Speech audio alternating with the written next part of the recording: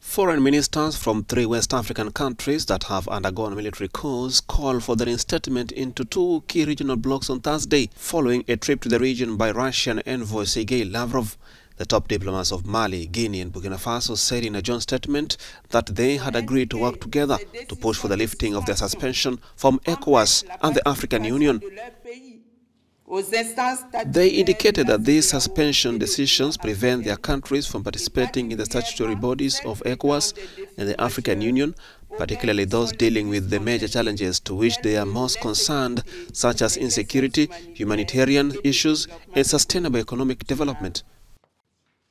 The 3 countries had agreed to pool their efforts and undertake joint initiatives in various development, among them in the areas of trade, transport and mining, which are the key prospects of the region.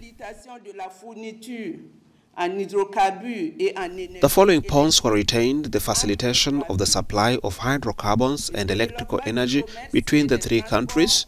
the development of trade and transport from the port of Conakry to Burkina Faso via Mali, the organization of mining between the 3 countries, the mobilization of the necessary resources in order to realize a project for the construction of the Conakry-Bamako-Ouagadougou railway.